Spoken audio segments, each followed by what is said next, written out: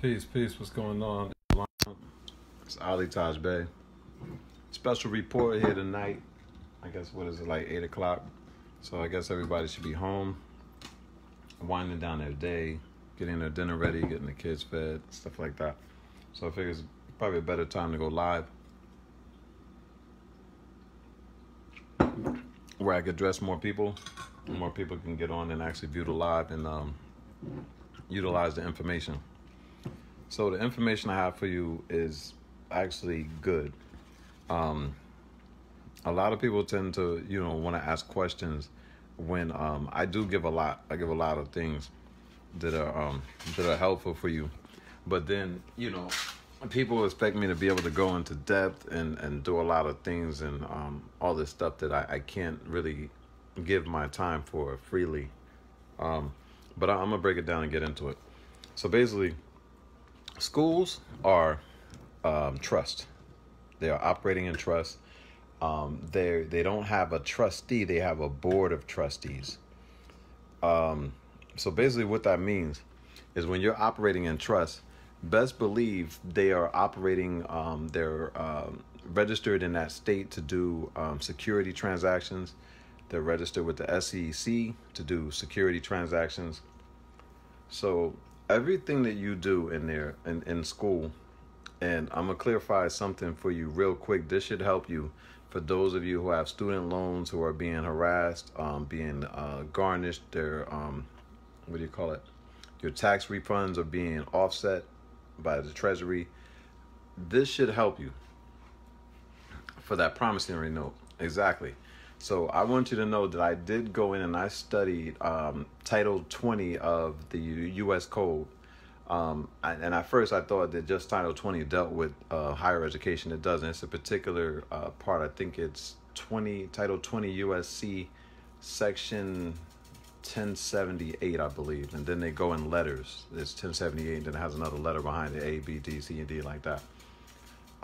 What I've come to find out, and this makes sense looking back and thinking about it, is the student loan servicer is not the creditor. They are the first person that you saw that popped up on your credit report and sought to collect from you. But I'm going to put this in perspective, and it totally makes sense because I can go back in my mind and think about everything that I did. And when I read it and I found it, I put my eyes on it in the law. The institutions are empowered by the Secretary of Education to originate loans. They originate the loans, which makes sense because where did you fill out your paperwork at? When you notice, if you remember, or for those who recently just went to school, it might be fresh. You have to put the school's ID number, and that's very important. It puts in, so that's because they are originating the loan right there. Think of you when you're getting admitted into college as you being at the dealership. The dealer is originating all the paperwork, and he gets a origination fee. He gets a loan origination fee, right? So the same thing you're doing with there. This is why the those who work in admissions are acting just like car salesmen. Like they're trying to do whatever they can do, and sometimes they do things that are fraudulent, and that comes under deceptive practices. The same thing that they're doing. They're acting like schoolsmen because they're probably getting a great commission on it, just like a car salesman does. So what they're doing is originating securities. They're getting all your information. Everywhere you go, you realize that they want a copy of your license.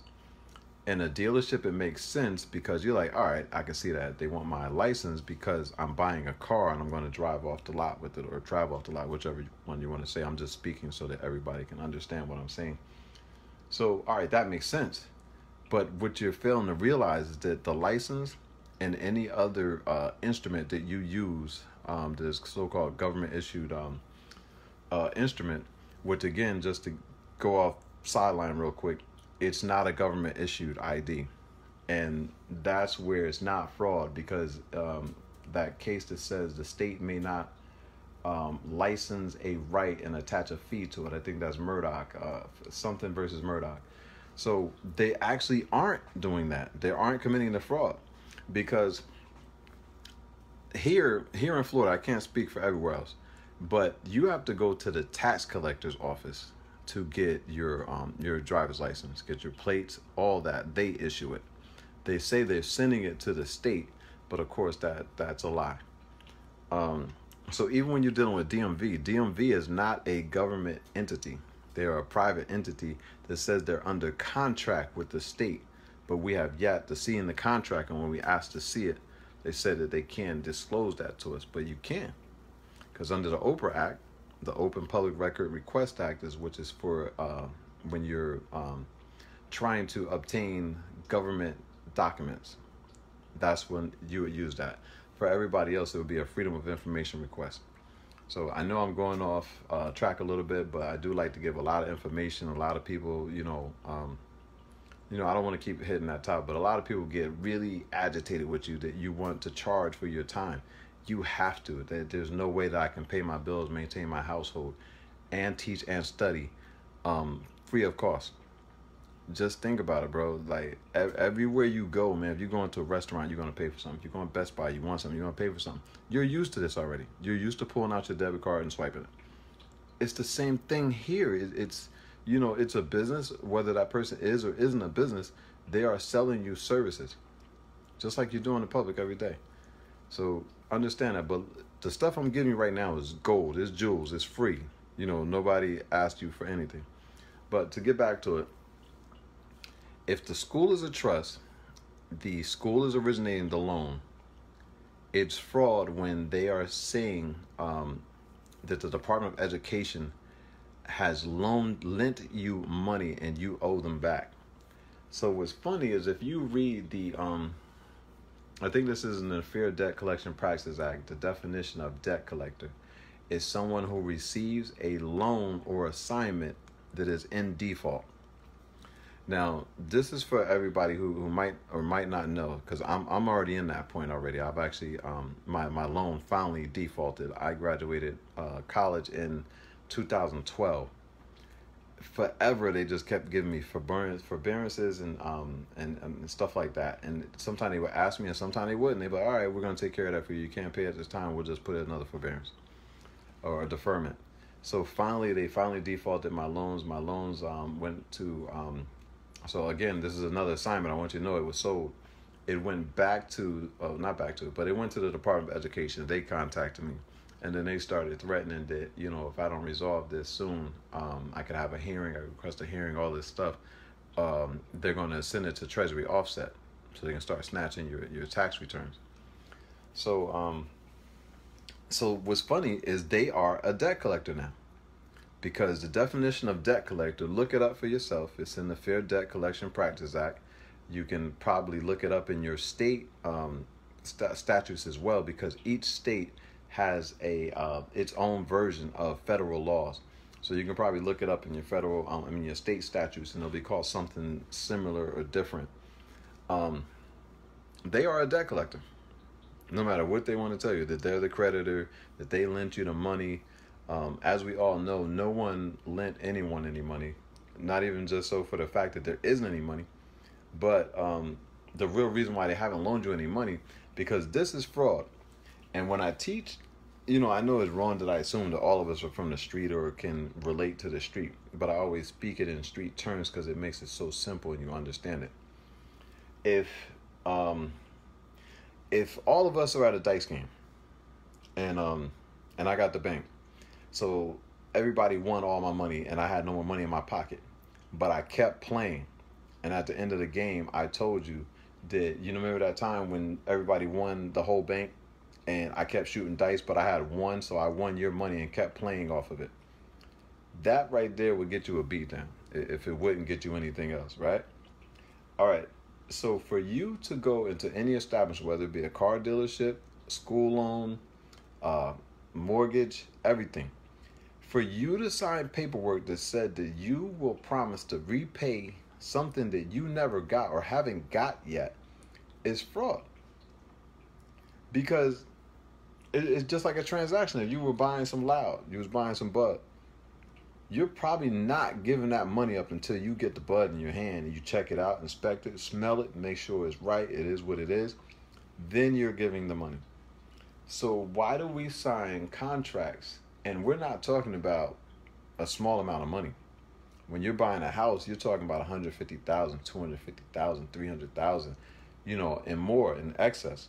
You're buying cars, you're signing contracts for 12,000, 20,000, 30,000, 50,000, but you haven't even received the money yet. That you're promising that you will pay back over a certain amount of months, terms, and times and years. So that is fraud. That right there is fraud for you to and for them to hold you liable to the contract. Because as they say on the back of your retail installment agreement contract that you get from the dealership, it says it. Because I was studying the fronts of the contracts, but now I started reading the back because the entire thing is part of that contract. Not only that, what it also says on the contract is that everything that you executed, every other piece of paper that you signed along with that, like the odometer disclosure, the promise that we didn't promise you anything else or sold as is, all of that total equals the retail installment agreement. I thought it was just the long one. So basically, what was the point I was making? Okay, that's what I was saying. That they're saying that you already received the money. So on the back of these contracts, what they're telling us is that we reserve the right to sell and assign this contract until we can receive funding, receive the financing. So they haven't even got the money yet. They're using your contract as a security. They are shopping it to investors and then they sell it on your contract. And there's usually a spot that they leave in there. I think sometimes it's handwritten and sometimes it is filled in by the micro machine. It'll tell you all contracts are not the same. Some will say we have 30 days to get this contract funded, and if we can't, you have to bring back the car, and we can return your deposit or whatever, your trade-in, if it's still available. If we haven't sold it, we'll return you back whole, but we will charge 55 cents for each mile that you used and all this stuff, and if you fail to bring it back, whatever. This is in your contract, so the proof of the fraud is right there, that they didn't have the money at the time that you went in and bought the car. Even when they got on the phone and came back out and said, okay, we got the contract funded, so-and-so is going to be handling it, whatever. It's still a lie, it's still fraud, because they haven't given you the money yet. They have to wait until they actually sell the security. They're going to sell it at discount. Whatever the face value is, and that's the total with the truth in lending disclosures on it. It adds up all the financing interest. It adds up to any down payments, total payments, and then it puts it in a box on your far right side. And that is the amount that contract is worth. But of course, they don't sell it for that entire amount, because then it's not valuable to the person buying it. So they will sell that discount, say, look, this guy just bought a car. His interest rate was this, and that. He's going to pay over the term of the contract. He will pay, let's say, $6,000 in interest. So that's, so they'll probably be like, just give me $2,000 or $3,000 for this contract. Because again, you're being tricked and psyched out. You're thinking that car right there that you just bought has a value of what they're saying on paper. That car has already been paid for. They're not trying to really recoup their money. They're advanced these cars because, again, it's not about the vehicle. It's about the contracts. The contracts are worth way more than the vehicle. It's about securities. Each dealership, whether they are owned by another entity and that entity deals in securities, or sometimes the dealership itself deals in securities, but they have to keep it separate by law. That's why when you come in and you're talking to your salesman, you're shaking hands, he'll tell you, all right, we're done with this part. We ran your credit. You're looking good. Makes a copy of your license, all that stuff. And he says, all right, we just got to wait to get you over into finance. Finance is always somewhere across and in another office, because that is by state law. It has to be separate. It can't be in one total thing. It has to have a separate office. So that's why it started making sense. Also, the person in finance is also called, he's trying to underwrite your contract. He's underwriting. So when he underwrites it, And it's very it's funny that a lot of when you're looking for the definition of underwriter, it took me a while before I could find it where it was in plain English saying what I wanted it to say. But it's someone who deals in assesses the risk in securities. That's what an underwriter does. So immediately before they even start, because everybody's going to be denying that what you're saying makes sense.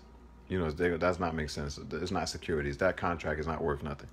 But again, this is what I had to understand too. You might be saying it to the wrong person. If you're saying it to the salesman who's selling you the car, he's probably oblivious and kept in the dark, and he just knows that for each car he sells, he gets this kind of commission. You know, he's got the carrot in front of him and he's running. But then there's people behind him pushing buttons in his back that knows exactly what's going on. So it's, you know, when it comes to who knows what we know, what's going on, it's probably usually someone in finance or accounting is who you want to talk to. The general manager.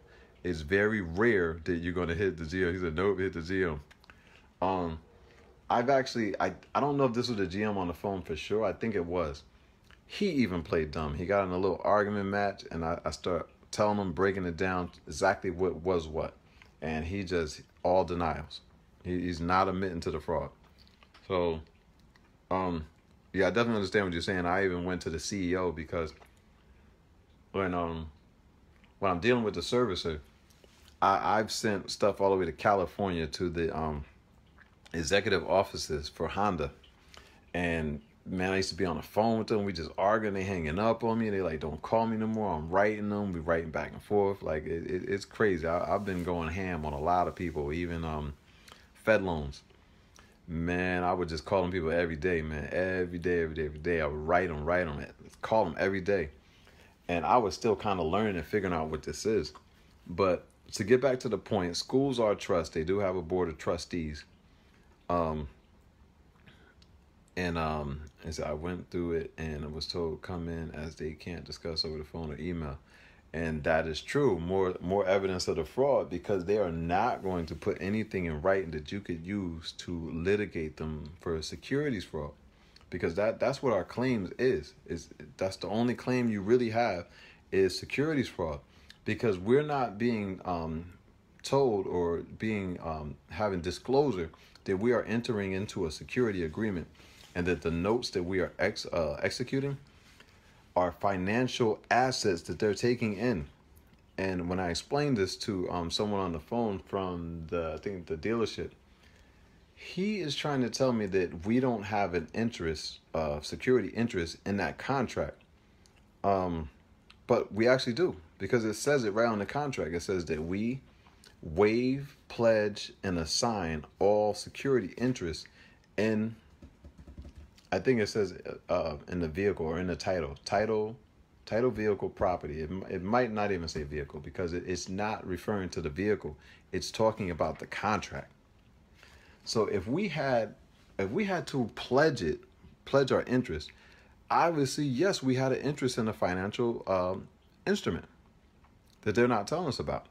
But this is another thing I want to tell you. I just made a post about it too, but I'm gonna turn the camera around real quick and just move in on it. Now this is if you can see it, because it looks blurry. All right, there it goes. So it's telling you where to send payments to.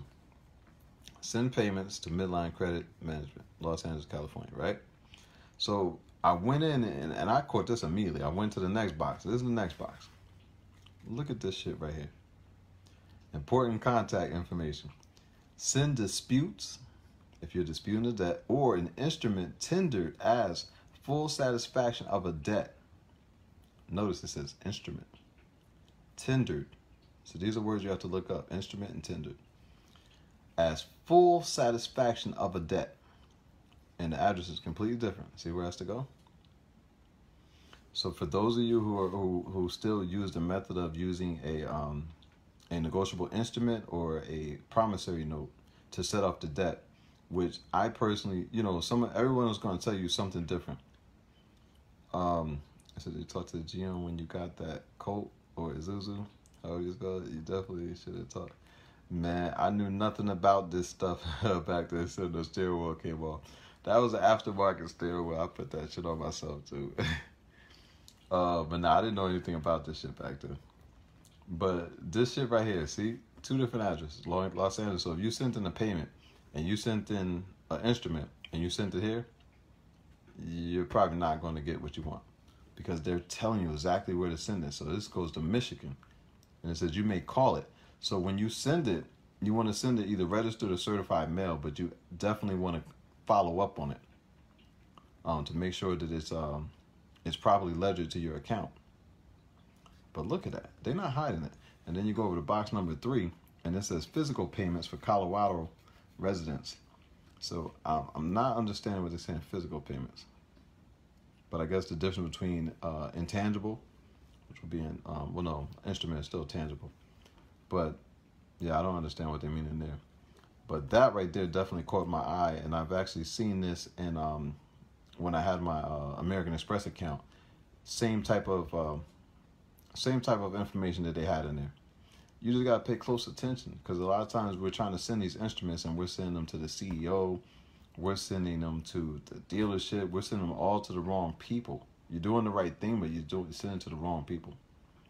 So so that's what I was saying. So as far as with the schools being a trust, yeah, your contract, your promissory note or master promissory note as it's called, funds all your education.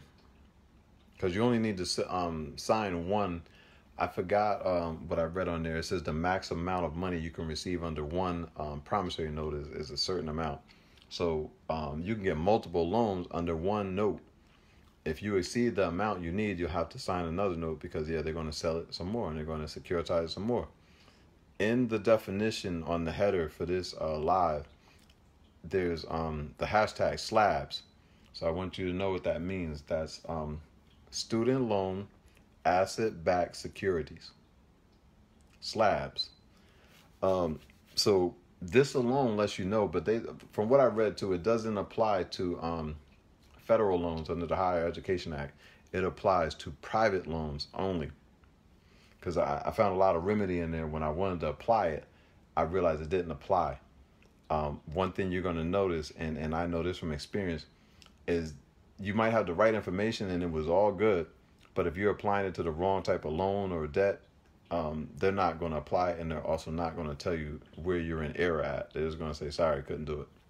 So study is key, and error is key. You've been driving heavy dudes lately. Nah, bruh. Actually, I just got my little, what's that, applied science degree. It was just a 2-year degree, but I didn't even want to go to school, man. I know people say it's really arrogant of me, but people don't realize, like, I see nowadays, it's cool now. It's finally cool to be a nerd. But the thing is, I've been a nerd my whole life, so information and education was always important to me. And so it was arrogance in me that I didn't even want to go to school. I was looking like, why do I need to go to school? I was like, I'm pretty smart already. I don't need school. And I was really adamant about that until society puts this pressure on you. Because, I spent a lot of my young life just getting in trouble and being what people would call a fuck up. And I felt I had to redeem myself, and people felt I had to redeem myself. They're like, man, you need to make something of yourself, man. You've been just doing a bunch of dumb shit, and nobody has faith in you. So also that, and another part of the story, I usually don't put a lot of my private life out there, but it was also had a lot to do with a female that I was trying to see at that time. And she had took the bar and everything. She went to college, I don't know how many years, but she got her degree, and then she passed the bar, and she became an attorney, and she opened up a firm. And she told me flat out, she said, basically, I'm not trying to date a man that doesn't have a college degree. So that was part of the pressure, and I should have just stuck to my guns because I didn't really want to go to college. I didn't felt I needed. And now today, knowing what I know, I definitely know I didn't need it. But yeah, I went to school, the 2 years. It's a lot of discrimination that goes on in schools. I used to literally see the difference in how it would happen. I didn't think it worked like that with education or intelligence. How could you manipulate intelligence? But they literally were manipulating the papers, the grading, everything. There were people who I know who didn't study, who copied off of people, who would tell me they didn't study and would take the test. I would take the test. They would score higher than me. And that's when, I people said all the time I jumped the gun, and you was like, you always saying something's discrimination or somebody discriminated against you. Like sometimes it's probably not that. So sometimes I try to get the benefit of the doubt. So I took it. I told my professor. She said, well, if you really have a problem, you can appeal it to the dean. I appealed it to the dean. Went to the dean. I had a meeting with her, and it was somebody else. I forgot who the other person was. And presented all my facts, my evidence, my case. Had everything lined out. And you already know me. If you know me already, I had everything there. All the paperwork, lined it out. Man, do you know that I still lost that appeal? And like my grades weren't even all that great. And even there were people all the time getting on the dean's list and the president's list every semester. And I think president's list, you got to have a 4.0 and higher GPA. Man, my GPA was always slipping, and I had to get it up towards the end, so I ended up graduating with a 3.0, which everybody is like blown away. A lot of people were confessing to me that they only had like a 2-point-something GPA, and I'm just hard on myself. There was times I would get like a B on a test or something, and I literally wanted to cry. That's just how hard I am on myself. But let me see what you said. It says, because you was worrying about what people think. It took me most of my life to figure that out. Who was the chick, the bird from Soul? Nah, I wish. Nah, I'm trying to think. I don't think you met her, because it was like, you know how I kind of lived my life, even though like I was in the streets, a little bit of dirt going on. I tried to live my life on like a real professional level, like a clean level, as if I wasn't in the streets. So she was like a very, bougie, real spiritual type of chick. She was on some other shit, and I really didn't bring her around the other part of my life, and I really didn't display that part of life to her. So yeah, she was a real cool chick. Really well traveled. I've seen some pictures, kept up with her throughout the years. She's traveled to Egypt, Africa. Well, Egypt is in Africa, but different countries in Africa, and she's been all over the place and done a ton of stuff. But yeah, it's because you worry about people. It took me most of my life to figure that out. Yeah, man, you well rounded now, Rod. Like it it definitely put me on getting on my shit. Just looking at you, looking at Rel, looking at Snill. When I had got back into the area, like Snill was in college. He had a good job. He had a degree. And seeing y'all doing your thing, you was a supervisor. I think you're still a supervisor. I remember when you took the job at AC Delco, and I remember I was trying to get in, but back then like I couldn't see it. I work 7 days a week now, but AC Delco was like you need to you work 7 days a week. There is no days off. I was like, man, I'm not working those 7 days a week. So that opportunity passed me by, but you and Dome went and did your thing. So definitely real proud of you, like mad proud of you for where you at, because I've seen your dark days. So a lot of people can't say that. They just see now, and that's all they can focus on. So when you see like a person is dark and then they light, it makes a whole big difference in being as a man, to be able to tell another man that you respect him. Because back in the day, and it's probably some people still dumb, they call it dick riding. It's not. It's supporting and it's showing love, and we should show love and respect for people and their accomplishments and things they do. So I try to do that as much as I can, not obsessively, but definitely let people know I appreciate them and I see what they're doing, and I respect it. You're a family man. You got the same woman. Kids are growing up. You got them in school, good values with them. It's good shit right there. But I think I covered everything on the schools. For those who want to study, like I said, look into Title 20. I think it's Title 20, USC 1078, and start on that chapter right there and go in there.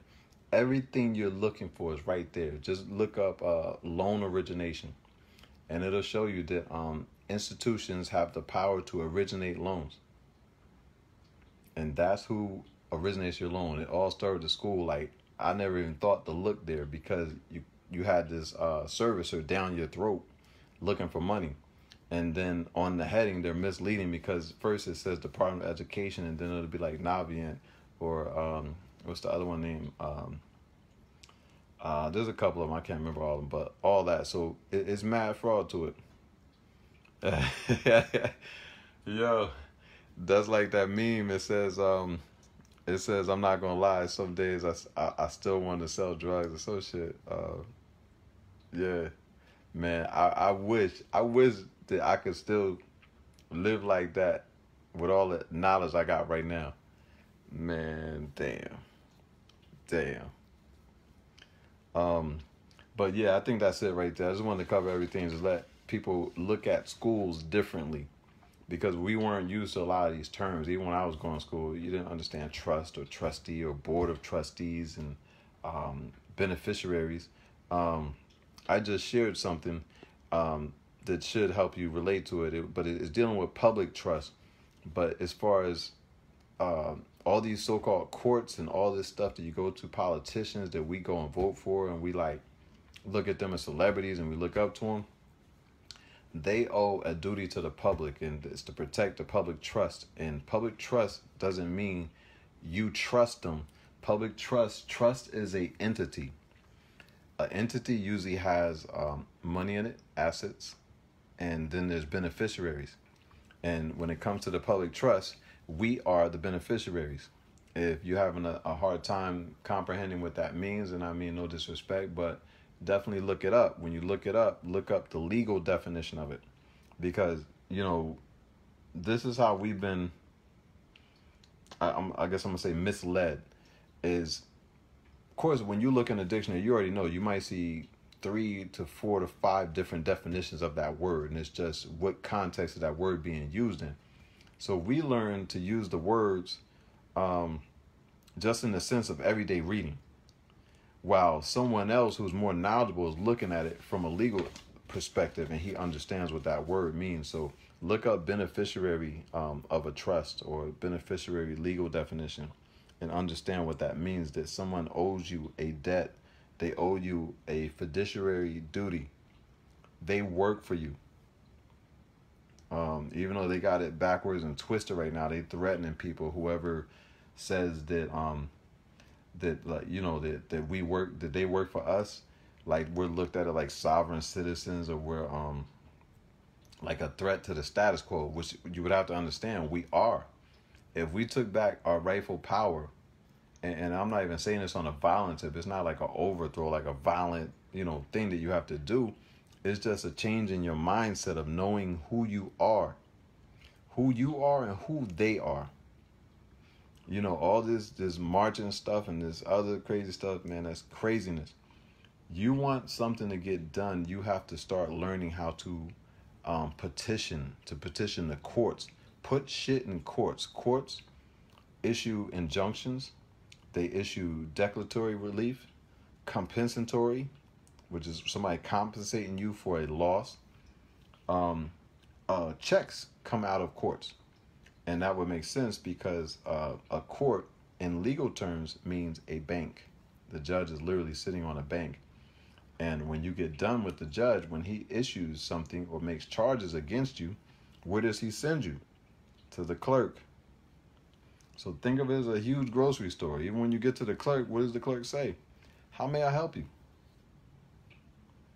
So hopefully that put a lot in perspective. I'm not going to take all your time, and I'm supposed to be cooking dinner. I'm over here starving, but this is how much that I love y'all. This is what I do. This is my passion, man. So I love it, and I enjoy doing this.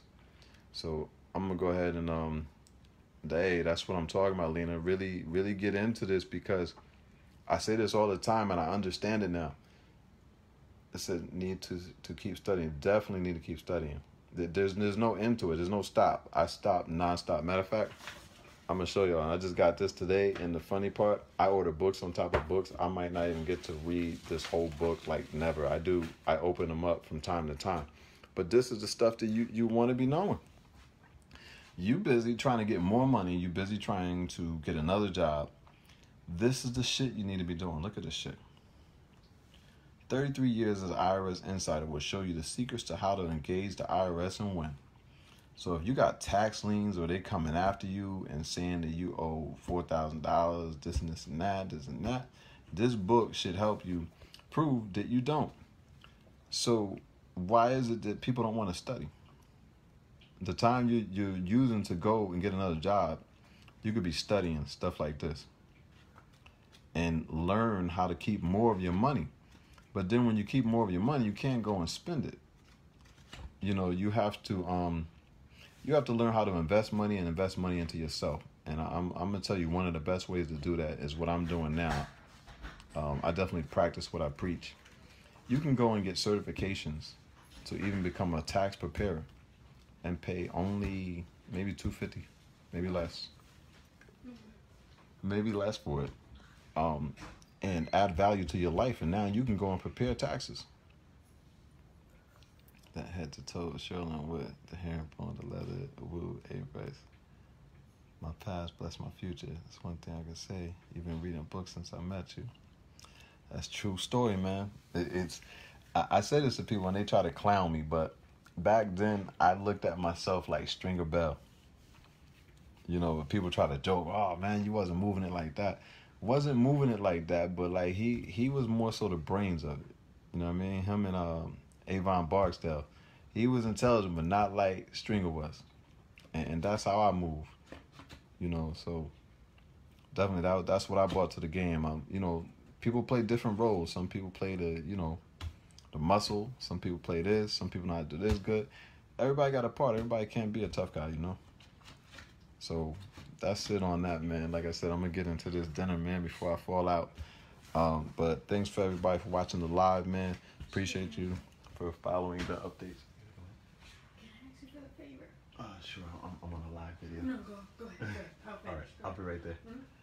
Mm-hmm. Yeah. I kind of lost my thought on that. But, yeah, I'm going to go ahead and end this video so I can go ahead and get my dinner going, man. Thanks again for everybody for watching the live. Keep following the updates, man. Keep studying.